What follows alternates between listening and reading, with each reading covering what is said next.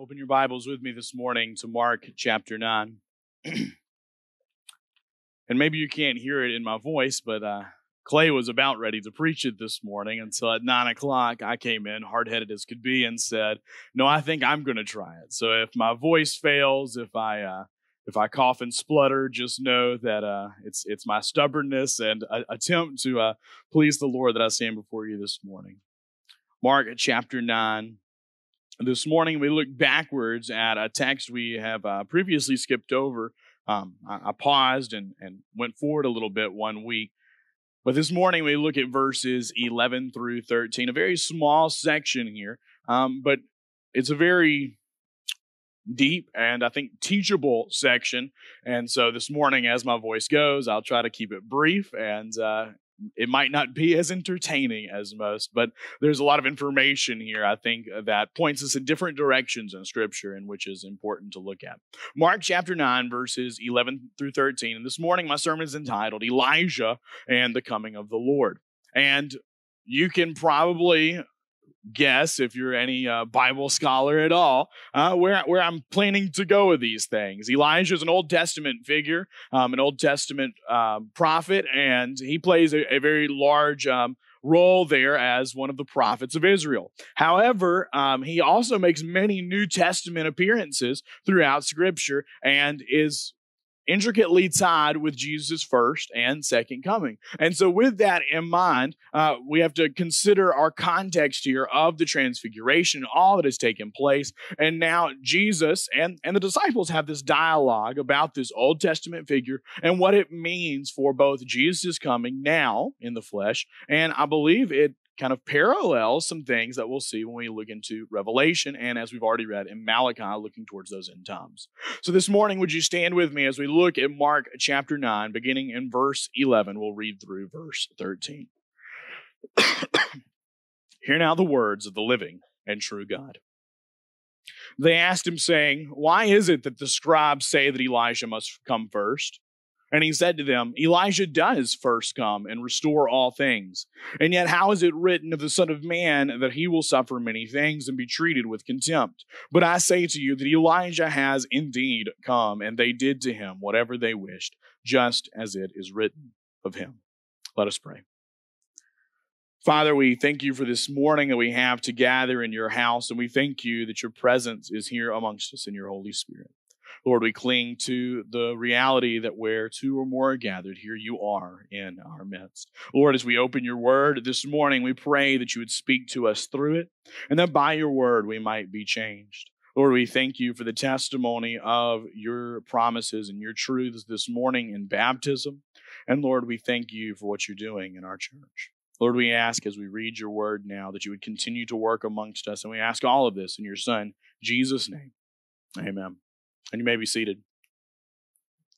So Elijah has already been important in the story of Jesus. Mark's gospel especially highlights Elijah's role, and that's why we see him come up now as well. But remember, Mark's gospel starts differently than all of the other gospels. Matthew and Luke begin with an infancy narrative, a telling of the story of Jesus with Mary and Joseph and what happened on that night in Bethlehem, where John doesn't necessarily have an infancy narrative, but does look to Christ as this timeless, eternal figure who created all things. It goes back further than Jesus' ministry itself. Remember, Mark's ministry, though, Mark highlights Jesus' ministry beginning with John the Baptist. And John the Baptist comes in the spirit of Elijah.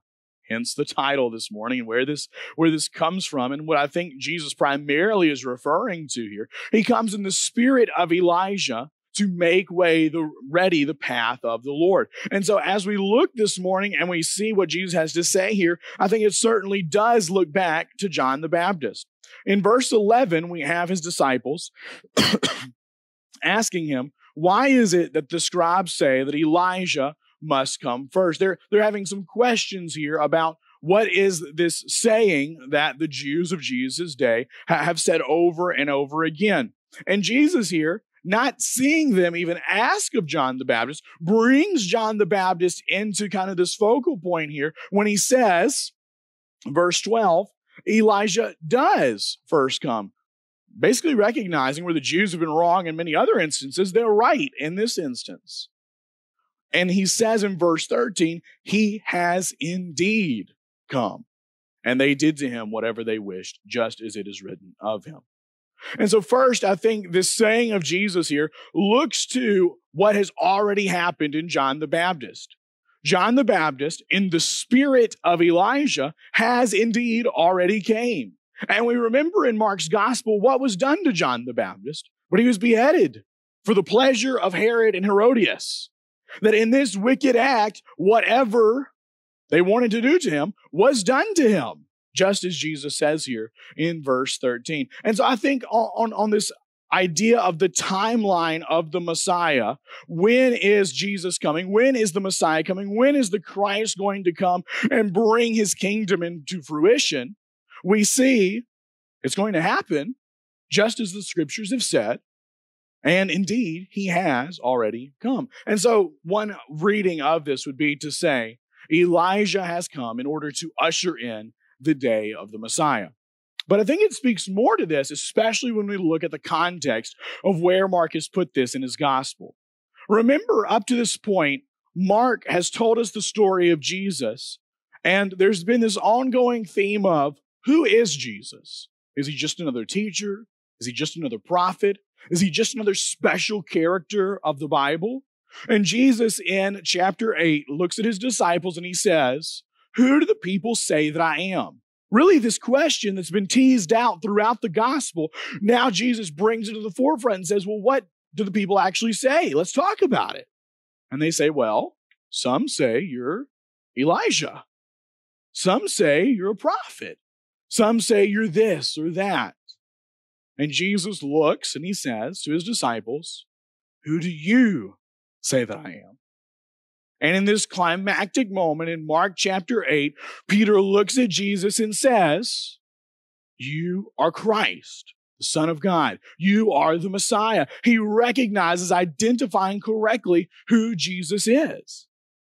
And I think from that moment on, what we've seen in Mark chapter 8 and in Mark chapter 9 is the question has transitioned from who is Jesus to what's going to happen to Jesus. Immediately after this identification, we see this passage in Scripture where Jesus says, I'm going to suffer. I'm going to die. I'm going to be buried and I'm going to resurrect. And when all of these things are told to the disciples, Peter rebukes Jesus and says, Jesus, that's not going to happen. And Jesus makes the comment, get behind me, Satan. It surely is going to happen. This is what must happen.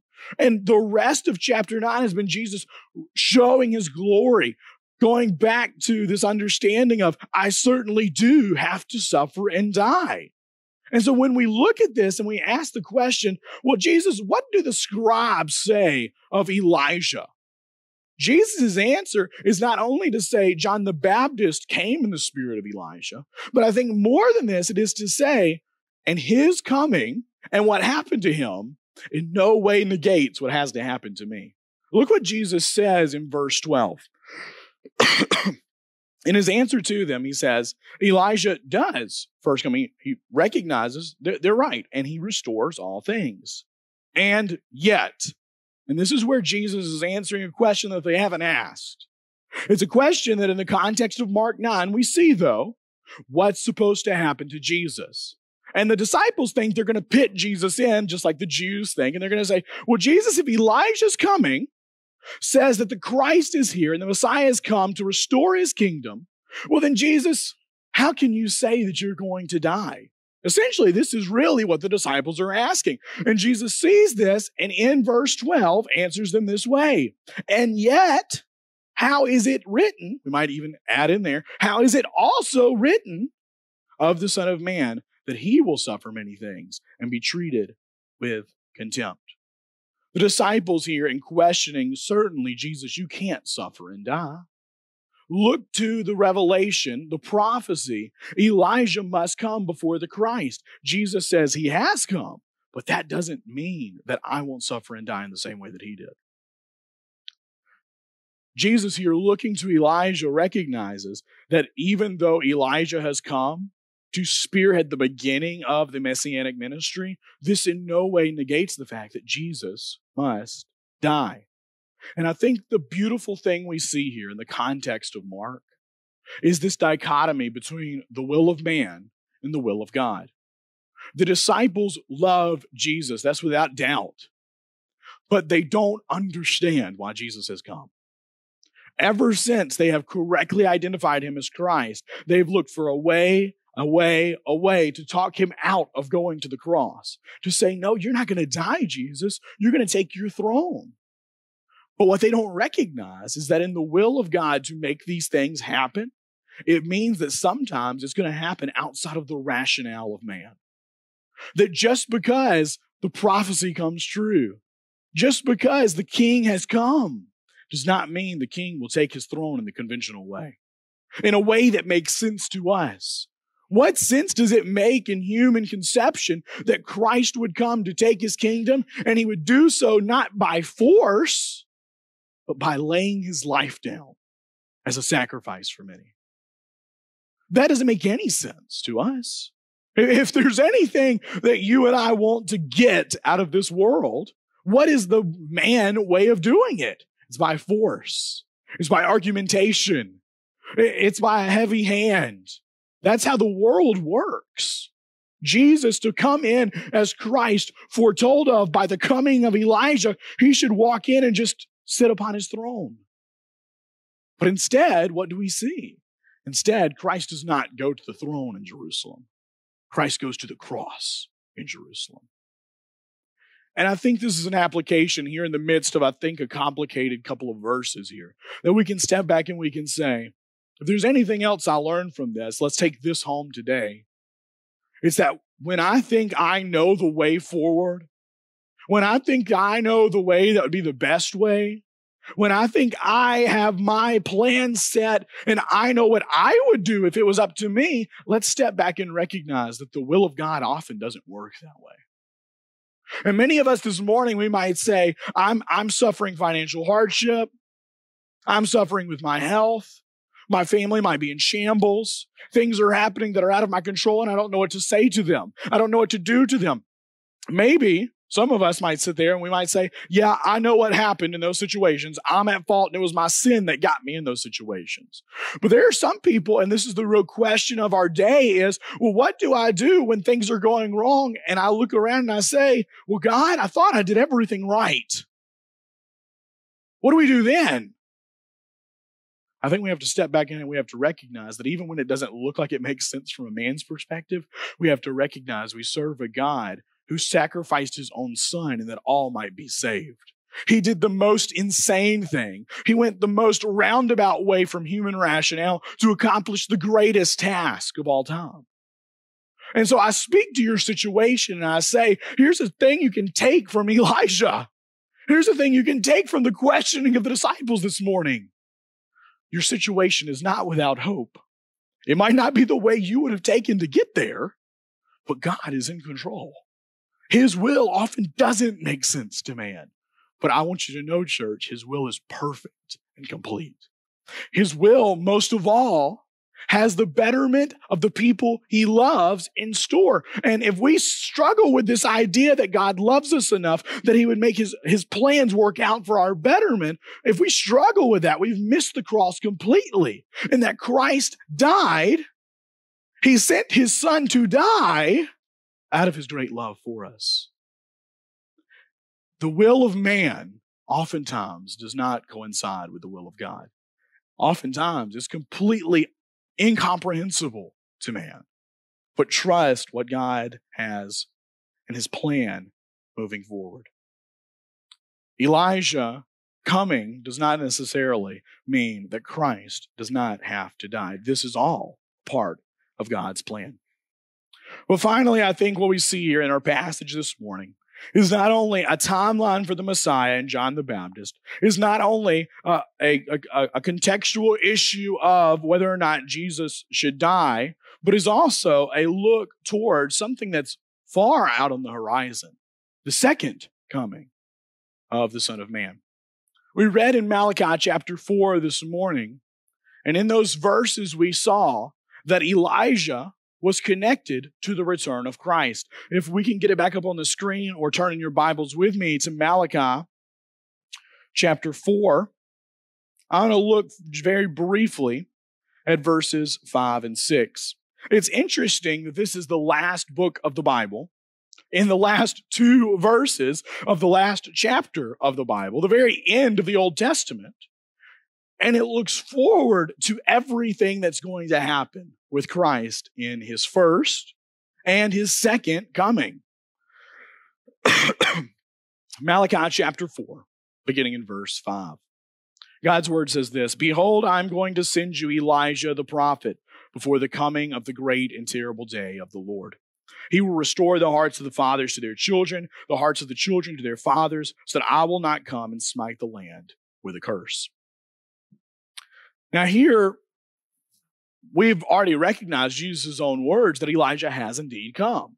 And he hinges that upon, he never says John the Baptist's name, but he hinges that upon what happened to John the Baptist. And so we might say Malachi chapter 4, verses 5 and 6 were fulfilled in John the Baptist's coming. That maybe his gospel proclamation that Jesus is coming is going to restore the hearts of parents to their children and the hearts of children to their parents, and that this is going to stop a total destruction in the end times. And so I think verse 6 can kind of point us to John the Baptist there. But my question of the text and why I think John the Baptist and Elijah's coming here speaks not only to Jesus' time, but speaks also to a time in Revelation, is in verse 5. When is Elijah the prophet going to come? Before the coming of the great and terrible day of the Lord. Now, oftentimes in the prophets, the day of the Lord is the end, is the second coming of Jesus, is the destruction of everything. It's not the first coming of Jesus. I wouldn't necessarily call that a great and terrible day, would you? And so I think there's room here, and I think we see this necessitated by what we read in Revelation, that Malachi chapter 4, verse 5 speaks to a coming time. Many people, and this is not my take because I'm no Revelation scholar by any means. If you want to talk to a Revelation scholar, go talk to most of the people in our Sunday school classes. They love Revelation, and they've spent lots and lots of time in it. But there are some who have an interpretation that of the 2 witnesses that we see in Revelation, that one of them may be Elijah. And I think this makes sense as a reading if we read it in conjunction with Malachi chapter 4 here. And so I think what we see is that Jesus' words here in Mark chapter 9 may speak to something that is coming. That the second coming of the Son of Man also involves Elijah. That Elijah has indeed come, and they did to him whatever they wished, just as it was written of him. But this might not be the end of the story. And so in conclusion, church, I think this morning, what we see in a difficult text this morning is we serve a God whose signs have come to pass. That what he said in the Old Testament has come to fruition in the New. That maybe even some of the things that he said has come to fruition in our day. And when we consider an end time revelation, and we consider look on the horizon for Elijah, that may be a difficult thing for me and you to do. For even the Elijah that came in Jesus' day was known as John the Baptist. Some didn't even recognize him rightly. But I think it speaks to the broader topic at hand. We live in a day, church, where Jesus could come tomorrow. We live in a day, if he doesn't come tomorrow, we ought to heed his words, and we better be watching and we better be waiting for the God who has seen the prophecies of yesterday come to pass. He is the one seeing the prophecies of tomorrow that they would come to pass as well. And the high warning in all of this to a church this morning and to take to a world outside of these walls is that there is a world around us who is not watching and waiting, who is going with the flow and the momentum of the world around them, and it is frightening. Because when we look outside at the world around us and we see the post-Christian world in which we live, it ought to send up red flags, and we ought to be sounding the siren that Jesus is coming quickly. And the world might mock and the world might scoff, but we can be certain in the coming of Jesus, the Messiah. We can be certain that he's coming again. And this morning, as an invitation, as a gospel message, I wonder for those who are amongst us this morning, when you look at the world around us, when you see that God has said this will happen and it did indeed come to pass, are you watching and waiting? Are you ready if Jesus were to come today? As a child, this frightened me to no end because I said, I don't want Jesus to come tomorrow, but I certainly want to be ready. It's not just the fear that Jesus could come, church. It's the reality that he is coming. And when he comes, I want to be found well-doing. This morning, I wonder, would you be ready if Jesus were to come today?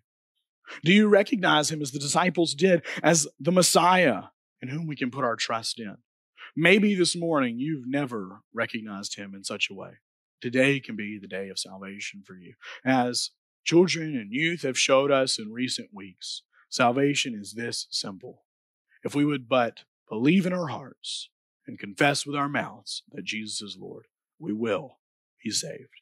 This morning, if you've never been saved, I'd love to share with you the easy process it is to put your trust and faith in Jesus. Would you bow with me? Father, we thank you for this time that we've had together in your word. We thank you that you are a God who has not spared your son, but you have given him on our behalf. Lord, we thank you that you're a God who we look back through the times of the past and look forward in the prophecies of the future. And we know for certainty that you are not a God who has forgotten us, but you are a God who is certainly coming again. Lord, this morning I pray for those who are amongst us who may not know you as Lord and Savior. And this morning I ask that you would convict their hearts, that you would speak to them by your Holy Spirit, and that you would move them to a decision to trust you as Lord and Savior.